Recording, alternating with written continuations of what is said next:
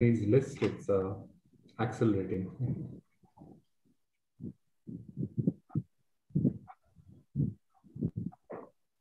We can start the session now, Vishal. Over to you. Certainly.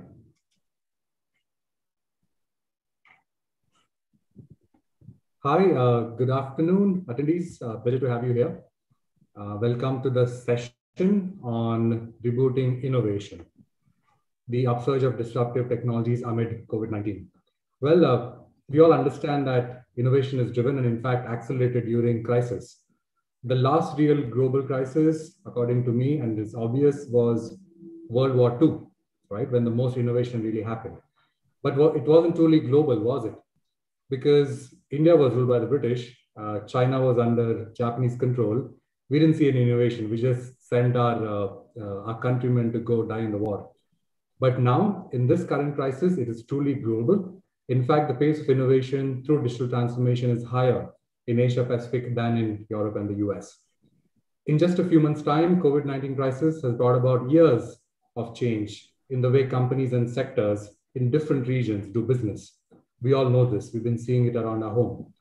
According to a new McKinsey global survey of executives, their companies have accelerated the digital transformation of their customer, supply chain interactions, and internal operations by 3 to 4 years. And the share of digitally enabled or new digital products has been accelerated by a whopping 7 years. This kind of accelerated digital transformation is something that we've never seen before. And we should be glad and fortunate to be experiencing this in our lifetime. I'm Vishal Reddy, your moderator for this show today. I'm an expert in immersive technologies that deliver immersion. And what is immersion? It is basically the need to be completely involved in a task. Essential business tasks that are enriched by immersion is doing an action or a series of steps like procedural guidance, seeing or visualizing people, things, or environments like product visualization, getting help and solving a problem, remote assistance. I run Wowsome, founded in 2015, incubated by T-Hub, and now a global company having delivered over 5,000 immersive experiences. Now, following my introduction with great excitement, I introduce you to one of Wowsome's primary technology providers, PTC, the world's largest AR product company. Welcome, Raj Kiran, the India head for IoT and AR at PTC. Thank you very much, Vishal. Pleasure to be interacting with everybody today. I'm Senior Director for the IoT and AR business in India and South Asia. IoT and AR is that kind of business, right? It's really catching on, and in adversity, like Vishal said, that's where technology is put to the best use. My background has been with the large companies that you all know, the names of Oracle, IBM, HP, Microsoft, etc. I've had different stints with all of these companies. And I was familiar with working with databases, hardware, enterprise software, and so on with these companies. Now it is time to look at what the future holds for us, and the future is now. IoT and AR is happening in the areas that Vishal talked about. AR is absolutely prevalent and used so widely, immersive technology like it's called, and reality has to be augmented with digital data. And that's what AR is about. IoT is about making the world smarter. So these are the two areas that I'm looking forward to engage with everybody in. And I'm involved even with the startup ecosystem. I do a little bit of investor activity as well. So I'm glad to be part of this. And thank you, T-Hub, for this opportunity as well. Over to you, Shesha. Hi all, my name is Shesha Raghunathan. I'm part of IBM Systems. I'm a senior engineer. I work in the area of hardware design, and I also am an IBM Distinguished Quantum Ambassador. So I also jointly work with IBM Research and Quantum Research in India. Thanks, Shesha. You're amongst the very few people with these very niche experience with quantum computing. I'm really looking forward to having several arguments with you. We also have Professor Anil Prabhakar. from the Electronics Department of IIT Madras. Anil? Thanks, Vishal. I am a faculty at IIT Madras and have been here for about 20 years now. I have had my prior experience in industry for about 5 years, working for Western Digital. And now these days I work a lot on quantum technologies, quantum science. It is a good convergence of futuristic technologies that we are talking about today in terms of AR, IoT, and quantum. So I look forward to having interesting discussions on how that will pan out in our future. Yes, Anil, thank you. Me too. I've never had a discussion with a bunch of emerging technologies together, so I'm very, very excited. So as you see, audiences, we have industry experts and an academician giving a perfect balance to this conversation today. As the next step, let me take this opportunity to give a quick introduction about T-Hub. Well, T-Hub, leaving the official definition aside, it is amongst the most prolific startup ecosystems in the country, probably in the world. It needs no further introduction, so I thought it's best to narrate my personal story with T-Hub, and likewise the other participants will as well, which will give you the most sense out of this conversation. Vowsome was founded in 2015, and it was one of the first incubated companies in T-Hubs. It was the first successful incubation in T-Hub Lab 32 program in 2016. In 1 year, 2017, the company raised their first investment round and successfully graduated from that incubation program. So this is my history with T-Hub. While leaving, the company also leveraged on several relationships with international trade organizations that T-Hub holds, and because of which today we are a global company. And I thank T-Hub for providing us the platform in the past and preparing us for to face the world in many sense. And I urge each one of you to explore and exploit the amazing access that T-Hub provides for research and development of your products and services, including intelligence and access for market release as well. That's what T-Hubs mean to me. And Shesha, so what is your story with T-Hub? So I got to know about T-Hub probably a year and a half back. I did one internal session with T-Hub group a few months back. But before that, I got to know through news articles and such. Based in Hyderabad, there is a lot of dynamism as I see it, and whatever. I haven't physically visited the place, but I've seen some videos of it. Looks like it's a nice environment for startup ecosystem and for innovation in general. The platform seems nice. Hopefully, I want to see more deep tech kind of innovation coming through as well in this platform. Hope to see more nanotechnology, deep tech in that space as well coming through. My best wishes to T-Hub and the team for more of these activity and bringing folks like us on this platform talking about these technology. Hopefully we'll see more ideas and discussions that will lead to more interesting discussions ahead. Thank you.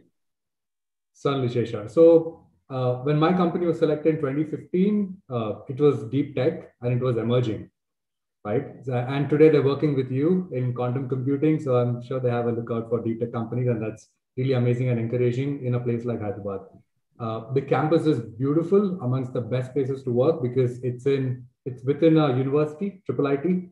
So typically there's lots of space, lots of trees around the building and giving you that very cozy environment. I love my time in T-Hub. Thanks for narrating that. Anil, what is your story with T-Hub?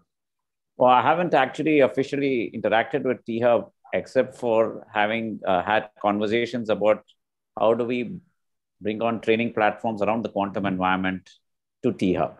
Okay. So that was a conversation I was actually having with the Telangana government before the pandemic. So we are hopeful that in a few months or so, we should be able to restart some of those conversations. And with Sesha also on board, I think that might be a good initiative to look up. Absolutely. And both of you are already working together. Yeah. I wish you the best for that conversation, Anil. So last, Raj, I guess you've heard about T-Hub through this, but what is your opinion?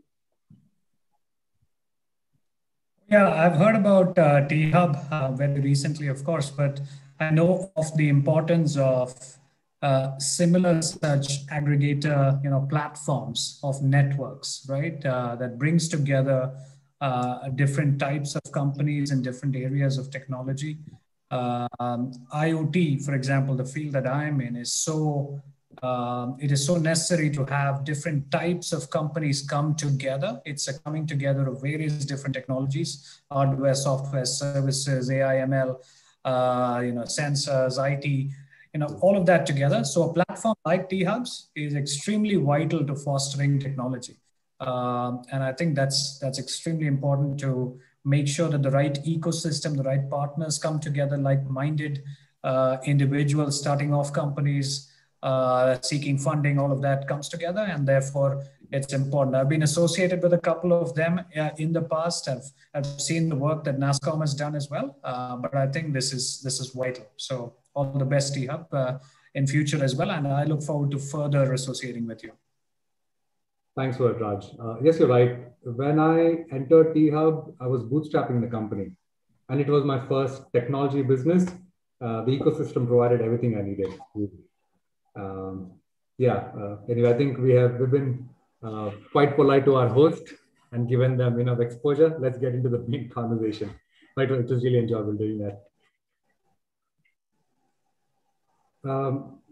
Allow me to set the intention for the main panel discussion, for which all of you are here for. On the panel, as you can see, we have experts from the emerging fields of quantum computing, IoT, and immersive technologies, which is AR, VR, MR, and AI. Well, quantum computing is surely an emerging field, but in relation, IoT and AR are more established and proven technologies. But nevertheless, for the sake of this conversation, let's put all of them into the same bucket. To begin with, we will define the technologies, discuss the current insights on where the market is, both global and India, following which we'll discuss the challenges and opportunities that these sectors, these fields present. Next, we'll spend some time describing our idealistic vision for the adoption of these technologies. Each of us have our ideal vision, our dream vision. We'll have some fun sharing that. Obviously, the vision of the future, of course. Next, we'll see how these technologies transform our lives for human beings as individuals, how they make our world a better place, and how they greatly improve the quality of our lives. Towards the end of the panel discussion, we would like to give our expert advice, our opinions to various groups of attendees, namely the investors, the entrepreneurs, businesses, all of whom are essential groups of this ecosystem that are essential and required for adoption of any emerging technology. So that will be the flow of the panel discussion. And let's begin. So initiating the panel discussion, I think it's fair to begin with quantum computing, the most current and emerging technology. I have done a bit of reading, but really I could, Shesha, you could consider me as a novice in the field. I understand very little about quantum computing, and I'm looking forward to learning about it and also seeing how I can apply and collaborate with quantum computing in my field, which is immersive tech.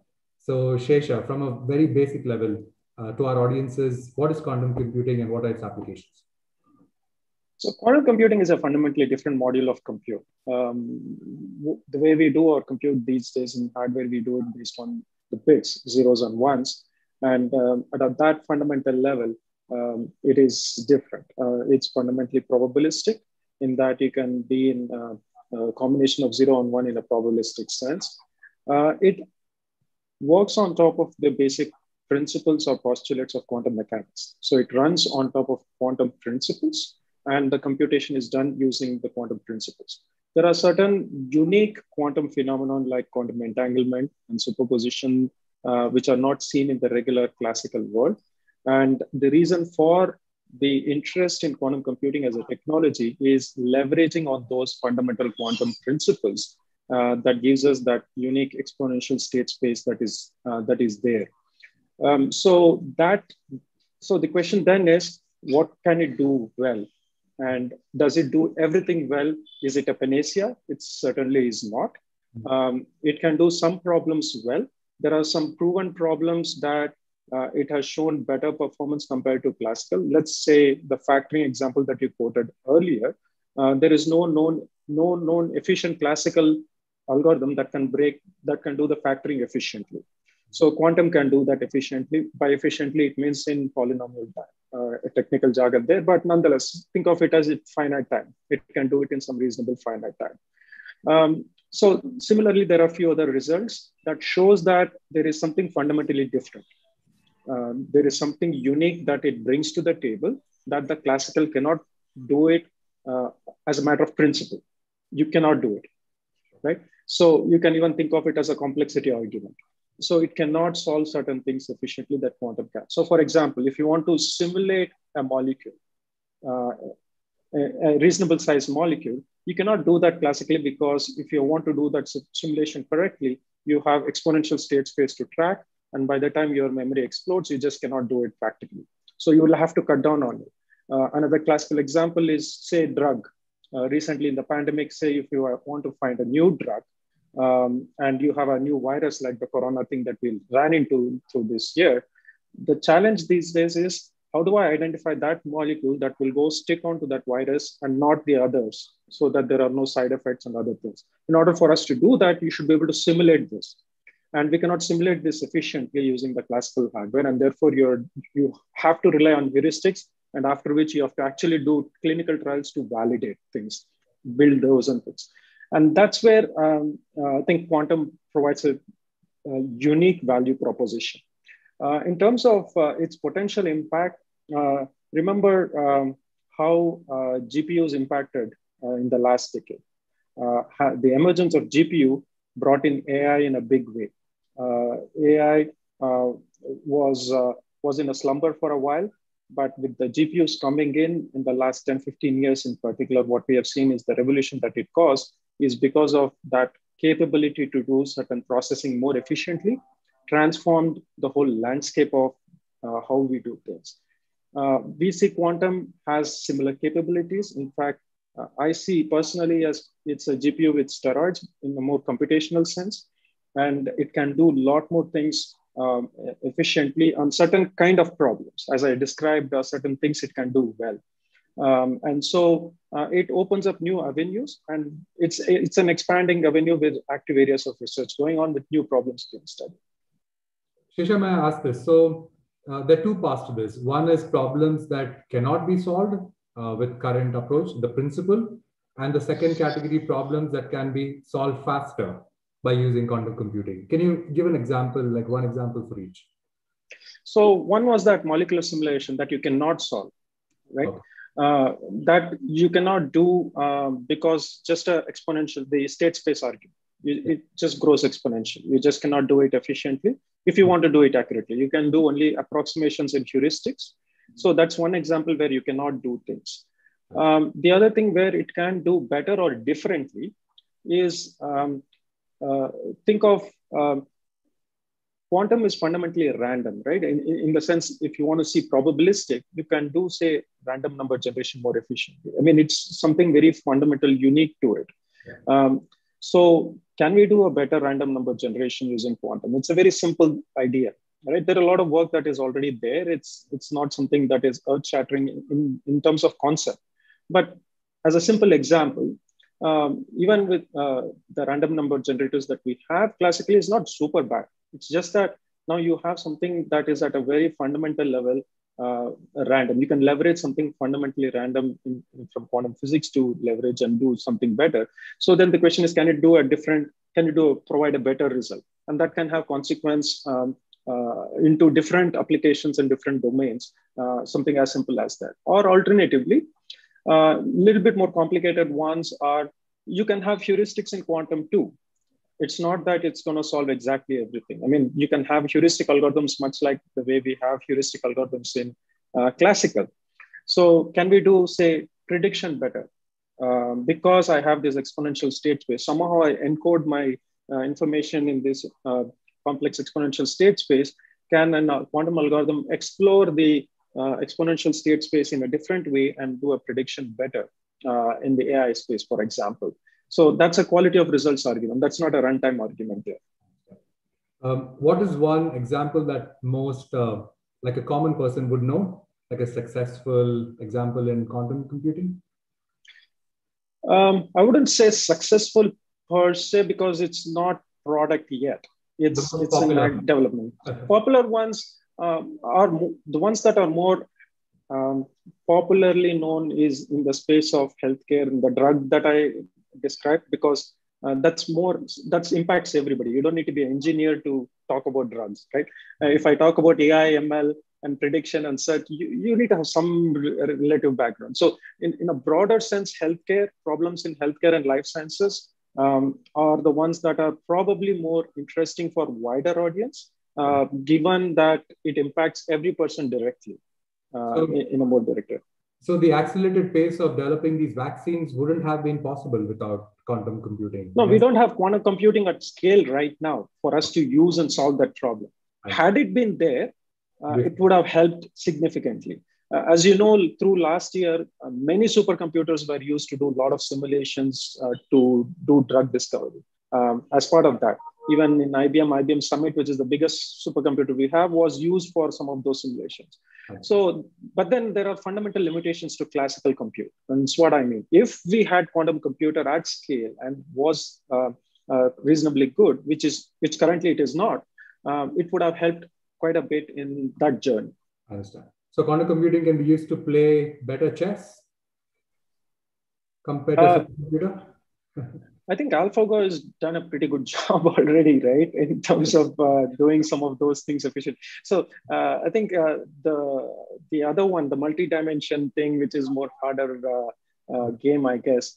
So I think the challenge has moved to a different game. Chess was the go-to thing in 90s and 2000s. Yeah. Now it's the other game, which has become more harder to solve. So then maybe we want to see whether can it solve that problem better. We'll talk about that soon. So extending this conversation, Professor Anil, so quantum computing cannot solve the simplest problems, the most obvious problems like 2 + 2 is to 4, right? And Shesha has given some examples of the predictive analysis that it can do, the projections that it can do. So what is your opinion on this? What do you think is the ideal model to apply quantum computing for experiments and for the industry?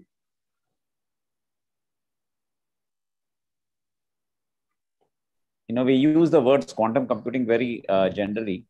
I like to think of them more as application-specific quantum computers today.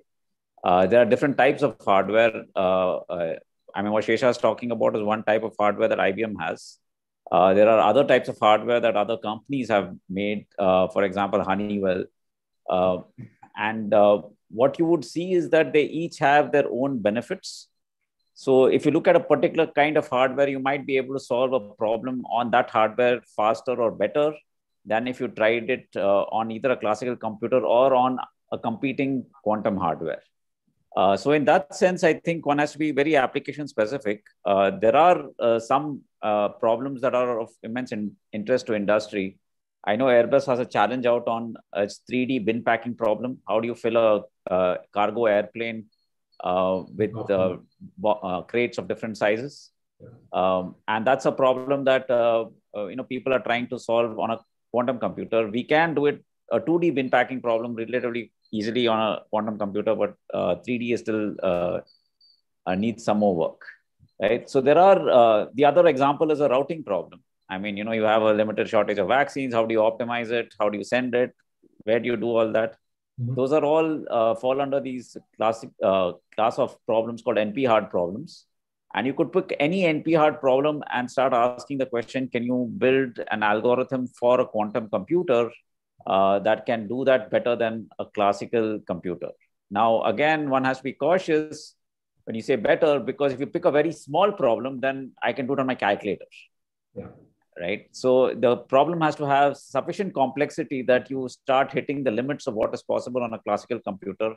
And that's where you reach these holy grail types of quantum supremacy, where you are showing that you can demonstrate, simply do something on a quantum computer that you cannot do on today's best classical computers. And I think there have been some early demonstrations of that from Google and from the Chinese. Mm-hmm. They haven't solved any practical problem yet, but I think the practical problems are maybe 2-3 years away.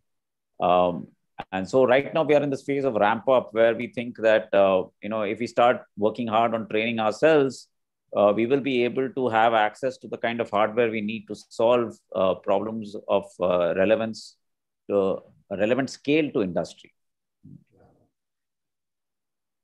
All right, I understand. Let me start a parallel thread here and bring in immersive technologies from my perspective and Raj's perspective. So, like I defined earlier, immersion is the need to be completely involved in a task. Traditionally, immersion was delivered by bringing people to specialized environments, specialized built places. Like you come to an office to work, you come to a factory to work on the manufacturing line. You come to a convention center to experience an event or a conference or network. Now, since the onset of the global pandemic, it's become obvious, but I'm in a situation where I told you so since the last 5 years, where this immersion needs to be delivered remotely. And by delivering immersion, we mean you have to make the experience as realistic, engaging, and satisfying on all our devices. Yeah.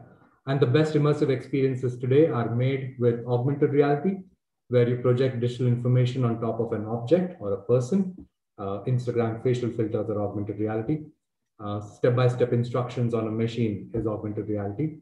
Virtual reality, where you're making a digital copy of a physical person, object, or an environment so that people can experience in a virtual world with different rules of physics and learn things. Third is mixed reality, where you take this digital copy and place it in a physical environment to be able to visualize. So I want to buy a car. I can't go to a showroom. I can download an application of the car, place it in life size in my garage and see and take a purchase decision. So that's mixed reality. Now, it is never one thing, like Anil just pointed out. It is a combination of technologies that deliver both complementary and supplementary technologies that deliver immersion. Now, immersive technologies, mainly referred to as AR, augmented reality, started emerging in early 2010-11. In 2014 was when Apple and companies like PTC have acquired AR engines from some startups and gotten into the space. Today in 2020-21, the products are reliable, credible, and established and have delivered enough value across applications. The top industries, I would say, are retail, manufacturing, and now more and more healthcare. Yeah, because healthcare especially, let me explain with an example. New vaccines, new products are coming every other week. And the ability to train the employees on manufacturing these new products typically is done through classroom training. Experts coming into space and doing it is not sustainable anymore.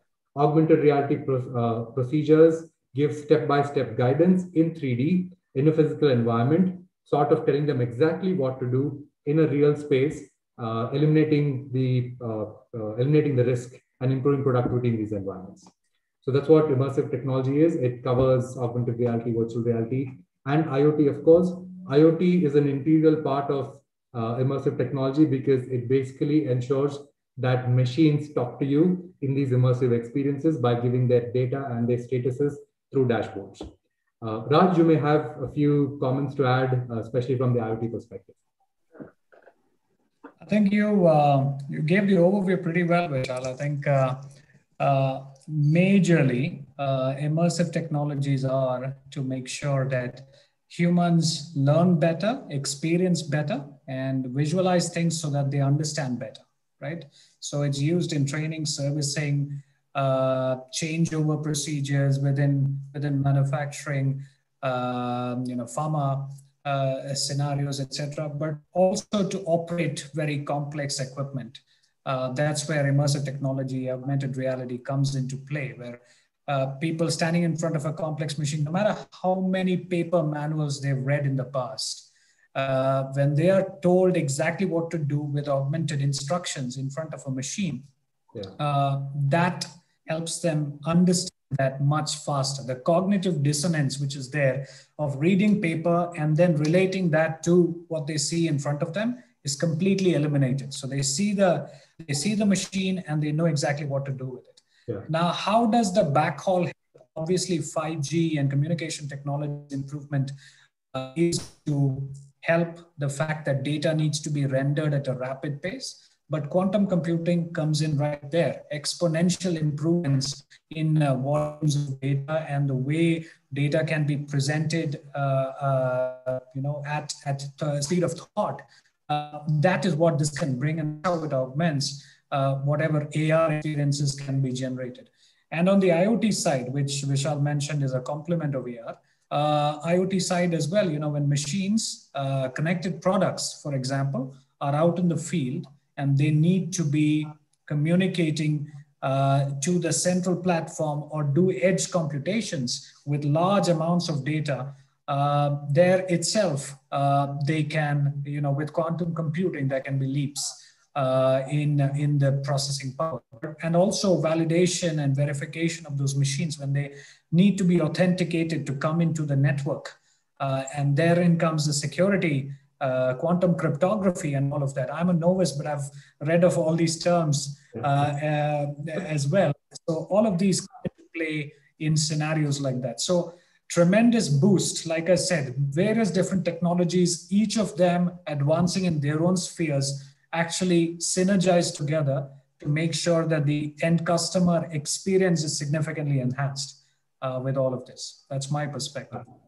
I agree. So that the end customer can focus and be immersed in what they're doing rather than trying to figure out, the steps or refer to the procedure, etc. Everything is there in one view, right? There's a relevant question, Raj, from Syed Anwarullah. I can't see the full name, sorry, in Zoom. Can you give some interesting use cases where, in PTC, of course, that combines AR with IoT? Sure. All right. Combining AR with IoT. You imagine you want to service a machine. So there's a service technician on the factory shop floor that goes in front of a complex machine. Let's say it's the example I can think of is an air and gas handling equipment, a large compressor in front of somebody. Now, that machine is actually connected to the IoT platform where the different parameters, the different vital statistics of it is being checked or monitored. And with the power of predictive maintenance, you can actually look at which of those factors going below, which of those parameters going below a certain threshold or above a certain threshold, as the case may be, is going to eventually cause a failure sometime in the future. Now, therefore, there can be an alert sent out when the person is going in front of that machine with a HoloLens or a RealWear device worn. Now, let's assume it failed. Okay, so this is the alerts that you can see when you look at the machine. That's step one. A step further is, let's assume that's failed because of a certain factor. Now, he has to fix that equipment in front of him. Now, he doesn't know how to do it in general, or he has to go searching for his manual. Now, the customer care department of that machine can actually render an experience for him to look at that machine in front of him and tell him which knob to turn or what bolt to open up, which section of that machine to open up and what to fix. It could be a very simple fix, really. A majority of fixes are very simple, just that people don't venture out to do it because they're scared of damaging the machine. So if he's told with instructions that this is what to do, then he can get that information right there. He can fix it himself. That's called customer self-service. So the power of IoT and AR combined together is tremendous. Physical into digital conversion is what IoT does. Digital into physical conversion is what AR does. So very complementary as technologies. Thanks for that, Raj. So basically, IoT provides the digital information in the augmented reality visualization, right? And like you said, once the alert pops up, I'm walking through the factory, alert pops up, I click on that alert, it'll give me the step-by-step procedure to troubleshoot in augmented reality, which is foolproof. Beyond that, if I'm still not able to solve the problem, then I do a remote assistance call where the expert can log in from home and draw in my environment because there's AR, you can detect the environment. I can doodle in it and show what to do exactly. So 99% of problems are solved immediately on the job using the combination of AR and IoT. Awesome. I hope that gives you reasonable insight into what this field is: immersive technologies, AR, IoT, etc. Shesha and Anil had described quantum computing as well and their experience with it. Let's talk about what are the challenges in this field. Who would like to take it on? Anil, maybe, or Shesha, both of you. What are the challenges that you see on a day-to-day basis? Because you're in the core of the emerging phase of the field, right? There's a lot of excitement, but what do you need next? I think what would really help is if somebody cracks a difficult problem, right? Proof of principle. I think the first time someone does that, and I think we are getting very close to that point, the tipping point where we'll suddenly start seeing a flood of applications. Yeah. So that I think we are maybe about a year, 2 years away from. So while we are preparing for that tipping point, it's almost self-prophecy that we will reach that point because there's enough money and enough people looking at the problem. Now it's a question of, are we ready? Are we going to be ready when that tipping point comes to throw our forces behind it? We don't want to be caught sleeping. So in some sense, there has to be self-belief also, right? That it is going to come and then we are ready to grab the opportunity. Now, it would be, of course, fantastic if a startup from T-Hub were to tip the scale. Then that would just be extremely good for the entire ecosystem. But even if we are not ready to tip the scale, we should be ready to seize on every opportunity that is going to come our way soon thereafter. I just want to add that, one of the things about IoT is the massive amounts of data it is going to generate. Yes. And that is where the quantum computing also comes in, because some of the algorithms have to do with how do you handle large data sets, and quantum machine learning is tackling ways and means of building better, more efficient neural networks to handle data analysis. So one could see a convergence of that happening also. And I think we need to be ready for that as soon as Shesha gives me a working quantum computer. Yeah, absolutely. I mean, so there's a lot of prediction apart from the data visualization, just detecting the environment and objects, the efficiency can, because there's edge detection everywhere, whether it's a shadow or an edge or a color. I can't imagine the possibilities of applying quantum computing in AR. Yeah, of course. Towards the end, closing statements, I wanted to be a surprise. We'll discuss the integration of all these technologies. Yeah. All right. Shesha, so challenges, innovation, investment, not enough entrepreneurs. What are you facing, penetrating this into the market? So there are different layers. So hopefully, people will be able to follow that layered thing that I'm going to say. And there is also an orthogonal vector of global versus India. There is that differentiation too. So the layers part. One is building the hardware is darn hard. It's not a straightforward thing. So the progress that we have seen in the last few years is nothing short of a miracle in terms of the amount of scientific and engineering progress that has gone to build the hardware to the stage that it is in currently. It's not an easy thing. Just to give you a context, the superconducting qubit technology that IBM uses, for example, the qubits operate at about 10 to 15 millikelvins. That is something like 100 times colder than outer space. Yeah. That is near absolute zero, right? And you have to do that because the quantum effects are very, very, very quirky things. They are very sensitive to noise. Even a random photon coming through can upset it. And that's why you have to operate at that temperature, isolate it completely so that it can keep that quantum effect that much longer. And that's one of the reasons why we don't see any quantum effects in our real world. It dies around very, very, very, very, very rapidly. In order to keep that alive, the technology that has gone behind to make that happen to the stage we are in is itself a fantastic achievement, in my opinion, the scientific and engineering. And the progress that it needs to make, as such, we don't see a significant roadblock, but it's not an easy path ahead either. It's a very hard thing to do. So first statement is on the hardware. That is the bedrock of everything that we can do, right? So it's not very easy, but we don't see a serious roadblock. There is a lot of challenges in terms of doing it. And there is a lot of scientific and engineering work that needs to go to make it happen, to push the technology further along. Hardware, that was one. Next is for foreseeable future, till we have very high quality qubits that we have to deal with the noisy device that we currently have. So the challenge to the next layer is, how do I leverage the noisy hardware efficiently?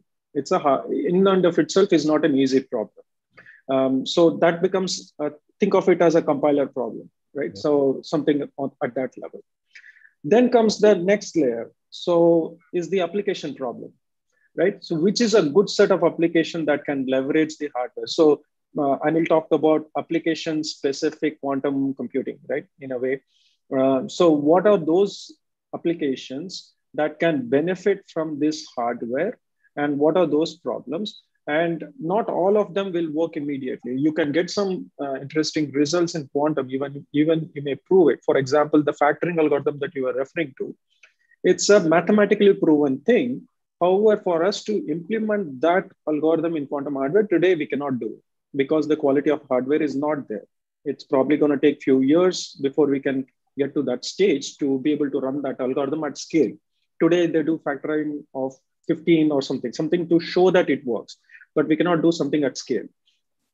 So then the question is, what is that problem that can benefit the hardware as it evolves? And so is it going to be a drug kind of a simulation model, or is it going to be something else? That is one challenge. So that is on the technical side of things, right? On the other side is the business side, right? It comes to, so this is an evolving technology. We can certainly see it is fundamentally different and disruptive, potentially disruptive technology. And this is where the differentiation between global and Indian can potentially come in terms of investment. Because the startup ecosystem, given that this is T-Hub, maybe I'll refer to that. If you look at OECD countries, particularly US and Western Europe, there is a lot of investment and a lot of startups in this space. The startups are either targeted towards doing things efficiently in hardware, that is looking downwards, or looking at different applications that is looking outwards towards the application, right? So those are the kind of companies that have come. More likely companies that are betting on things that are bio, like simulation, and those kind of things like protein and those drugs and some offshoot of those are more likely to see some value in the shorter term.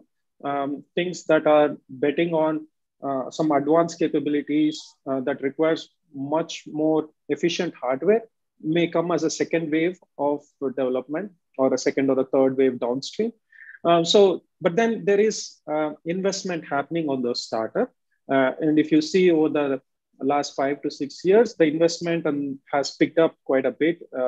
It stands around just the startup from one data that I saw in 2020 is around 375 million or something, with 37 to 40 investments that have happened. It has dropped from the previous year, but that fluctuation will be there within the margin, but the general trend is moving upwards. That's in the global, mostly global. By global, it's mostly US, Canada, Western Europe. In Indian context, I think there are some startups that are come here, but we need to do a lot more.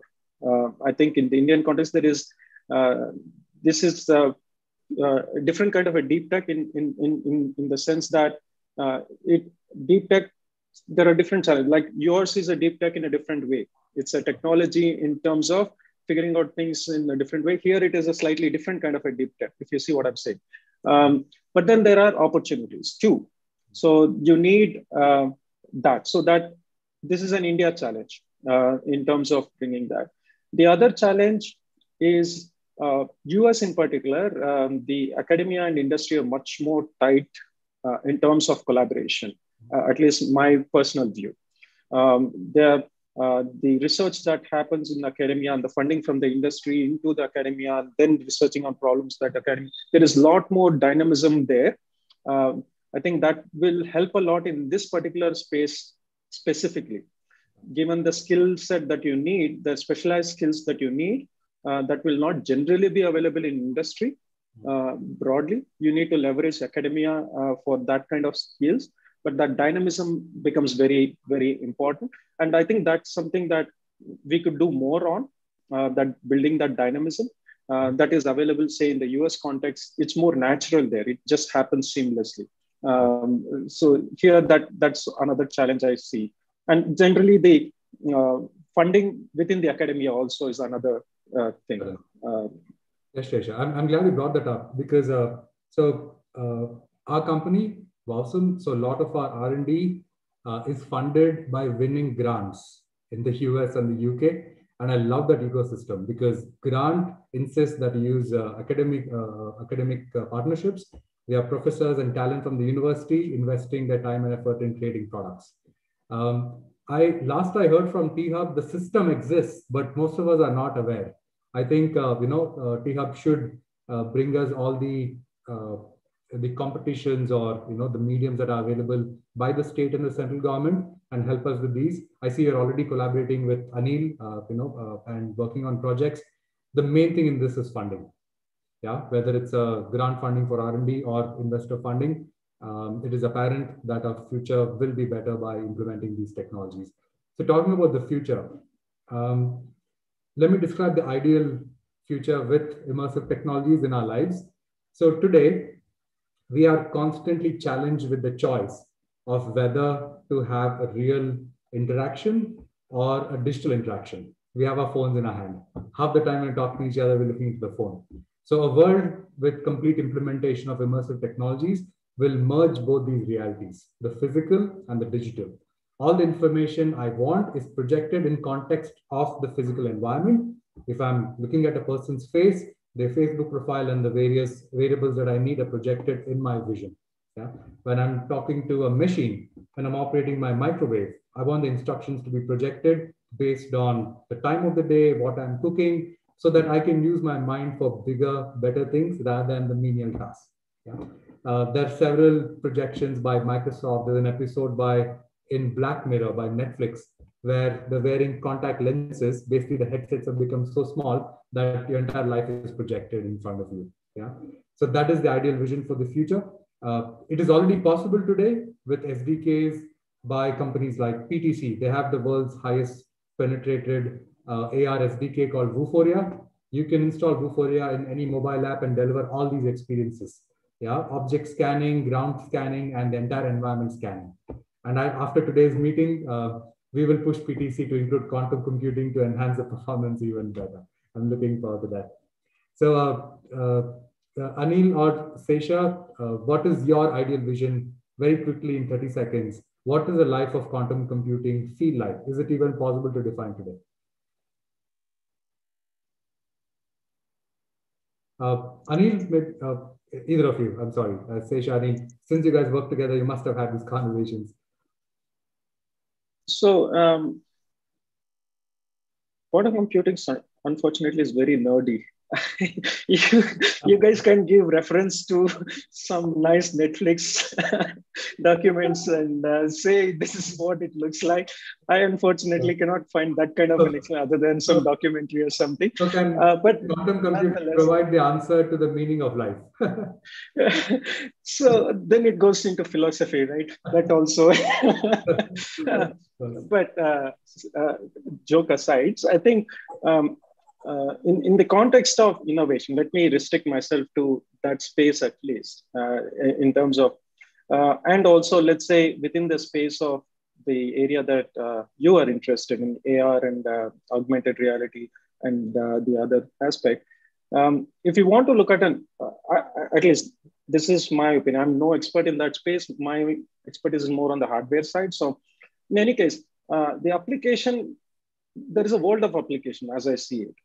I mean, the way I can see, this can pretty much involve all sorts of technology in the backend. While the interfacing could be visual IoT, whatever, that is just a front-end interfacing part. Yeah. But based on the problem statement at hand, it can involve all sorts of computation in the backend, which then comes to the question. So for example, it could be machine learning in the backend to do prediction, or it could be data processing, as Anil mentioned before. If you're in the IoT context, you have the data to deal with, and you have to respond in near real time based on the application or prediction. So the other example that you cited. So this, so I can sort of see the whole lot of applications is part of this AR VR, because it is just a front ending of it, but the real solution happens in cloud in the back end, where the problem is crunched out, right? Ultimately, you have to crunch the problem out. And that problem is very hard problem, or it's going to be very difficult to solve in a real time sense. So if you look at the compute the quantum as it exists today will not be available in your mobile phone and laptop anytime soon. It's going to be deployed in cloud, right? And it's going to be an application that's running on the cloud or hardware available on the cloud. Then I can see a whole host of problems that, say, augmented reality can go after. In the back end, say, it requires a machine learning or a prediction or a data processing in IoT and all these things. Then there is a possibility of quantum providing you that boost to do that crunching, number crunching that you need to do, which is not an easy thing. It looks simple enough from a distance, but all the data set and simple things like edge detection involves all sorts of matrix inversion and whatnot. Those are all hard things to do if you want to do it non-heuristically or improve the quality of that thing. Then you would have to have some sort of a booster in the hardware to make that happen. You can't just do everything in software and hope that it will work exactly. So that's where I feel, I mean, AR as a field, since the context is AR, the whole host of optimization, prediction, machine learning, simulation, all sorts of things can get tagged in because you, based on a particular use case, you'll be leveraging different aspects of this and solving it. And that's where quantum can play a role. Of course, Shesha. So simply put, you're saying, Vishal, your vision cannot be achieved without my quantum computing backend, or best achieved with my quantum computing backend. Yeah, awesome. Or at least start thinking about it now, because I think given the evolution, it's going to depending on a particular use case, it can change. As I said, it's likely to come through waves of application, as was mentioned. So you would want to start thinking about it now. And if there is any innovative things, maybe there are possibilities for startups in that space too. I understand. I look forward to that as well, to achieving vision through collaboration. Awesome. So it's time for Q&A. I do have a couple of questions. If people have any thoughts, please put it on the Q&A panel so that we can address it to you. While we address your questions, we also wanted to give our expert advice very quickly to investors, entrepreneurs, and businesses. Let me do that from an immersive technology perspective to start with. Investors, you don't need better evidence or proof because the big five are invested into augmented reality, into immersive tech.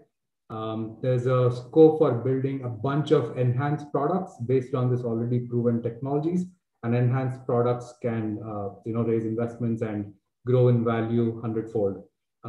There are a bunch of startups in the space globally.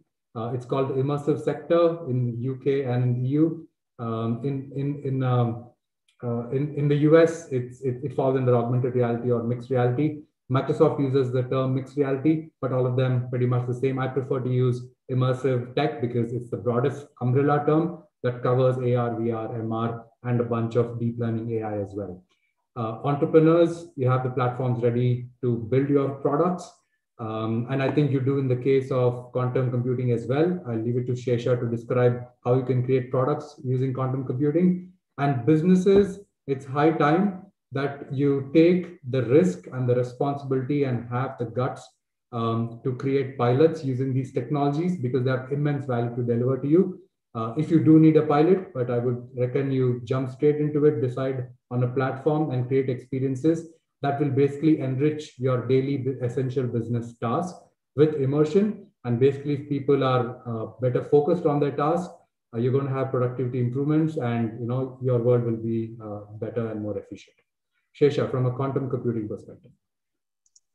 So I will make the case that quantum computing, everybody should be invested in that technology because it is a fundamentally new model of compute, but more importantly, the kind of problems it can potentially solve, from drug discovery thing that I explained to say designing better batteries, to say doing fertilizers or changing the process of how fertilizers are generated, or logistics that Anil talked about. All these, the first few ones are particularly impact the society significantly and the environment significantly, potentially. If you had much efficient batteries, it can impact the environment quite a bit, and reduce the dependency on hydrocarbon to a large extent if that happens. Or fertilizers, for example, if you can do much more energy efficient way of doing it, its impact on the environment is quite significant. So the technology has the scope of impacting societies and countries at large.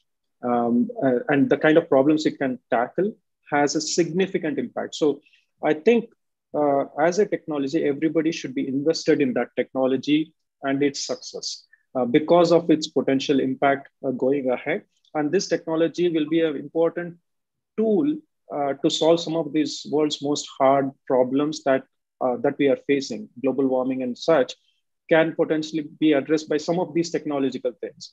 It can be used as a tool to address some of those things. So I think personally, everyone should be invested in the success of this technology. Secondly, in Indian context, it's still evolving. The technology is still evolving. So there is also a lot of opportunity if there is for innovation. Sure. And it is a green field at this time in terms of innovation. And so in terms of entrepreneurs, there should be that zeal to go into a green field to see and explore. And the technology, IBM, I can speak for IBM, we have published roadmaps, etc. So things are, at least the vision statement and where we are going is clear. And at the government level, everybody is, all major countries have invested billions of dollars or still investing in billions of dollars for good reasons for this technology. So across the board, the government, venture capital, and also in the personal as an investment into this technology, I think there is a broader understanding or clarity there. And there is opportunity to go after here because it's an open green field. And I think people should leverage this. Thank you, Shesha. In the interest of time, last 2 minutes, we'll try and quickly answer some of the questions. So I have questions about immersive technology in education and prop tech. So education, now the lessons have to be delivered remotely, people sitting at home. Books are hardly immersive. So an AR experience versus a book is 100 times more immersive. Learning is faster, retention is better, and your student or your children can focus on implementation rather than the learning part. So consider immersion as a parallel medium. You have traditional medium of text, photo, and videos. You have immersive experiences, which is 3D, AR, VR. And immersive experiences are much more enhanced and deliver better productivity and better learning than traditional mediums. The next question is about prop tech. So in prop tech as well, AR, VR will help visualization of property either sitting at home or on the property itself. You can go to an empty land and see a 3D lifestyle visualization of the building. And you can add, I see you asked Kiran Kumar about blockchain. So blockchain will introduce smart contracts into these experiences. It's a parallel topic, but of course, AR, VR and blockchain can work together to ensure better security and better transactions and better tracking of your property transactions. You can let go of the millions of papers that you hold today. There's no other industry I've seen still relying so much on paper as property technology. I hope you answered the questions. That's all the time we have. Thank you very much, the panelists and the audiences. We'll try our best. You can basically contact T-Hub through their official channels on social media, and we will respond to some of your queries and questions. You may set up, contact us directly as well, request for meetings if you want to continue any of your conversations further. If you want to work with IBM and use their SDKs for developing quantum developing products based on quantum technology. If you'd like to work on PTC's engines, and if you'd like to contact me regarding several applications of immersive technologies in your specific fields, we're happy to connect with you. Thank you very much and have a great day. Thank you. Thank you, everybody. Thank you so very much for accepting our request and be such a wonderful panel. Thank you so much. And thanks, Vishal, for moderating such a wonderful session. And it's a pleasure to have you all. And to all the attendees, thank you so much for registering for this session. We would appreciate to see your feedback, your honest feedback. It will appear on your screen as soon as the session ends. Thank you so much. We definitely look forward to many more such sessions. Thank you. Of course. Okay.